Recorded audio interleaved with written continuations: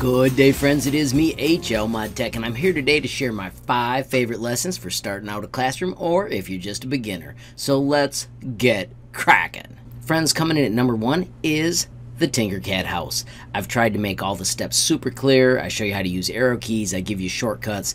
In a classroom, if you're using this, just give the kids the link and let them go. All the words are in there. They can turn on captions to make it more clear. Make sure you teach them to pause every time they see a step, then do the step, and then just keep moving through it. The other thing that I really love about this lesson is if you go to the cards, there are 2 upgrade videos. So if you've got high flyers that are just cruising through your lessons, or if you're feeling skilled yourself, this is a great place to go to continue your building and maximize your skills. Coming in at number 2 on the list is the Bigger Better Unicorn Dude. Friends, this teaches you simple parts and it teaches you the work plane, which shows you how to drop parts where you want, which I feel is one of the most important things as you become a master tinkerer. The other huge bonus is that students make this name card, so as you're walking around the classroom, you've got an extra chance to start mastering those student names.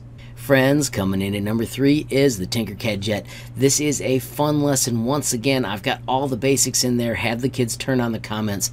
It is a great way to start and learn how to build with small parts as you make more epic things. Once again, if you look at the cards, there are ways for students to continue if they're having fun or if you've got some that are moving faster than everyone else. Coming in at number 4, friends, is the totally terrific Tinkercad nameplate.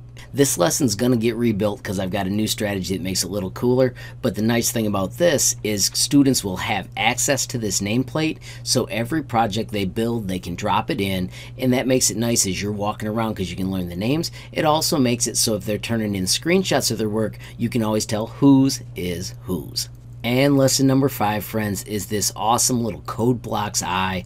In this lesson, friends, I teach you really quick how to make a code block that looks like an eyeball, and then we save it as a part, and then you can add characters to any project you ever make afterwards. This is a lot of fun to add into the house project because then you can merge them and you can actually have characters in the cool house or any project you ever make. Friends, teachers, designers, don't forget you can always reach out to me. I am HLModTech on Gmail, Instagram, and Facebook. You can also find me on Twitter. I am HLTinkercad. And you can also visit HLModTech.com. When you choose Tinkercad, friends, I have circuits, code blocks, what I call the 100 Light Club, the designer showcase where I show off the cool works of others, and Tinkercad designs you can print. The other bonus of this, friends, is you can always use the messaging tool to reach out to me almost instantly. Alright, friends, so I hope that helps you out with your upcoming school year and you have a ton of fun tinkering.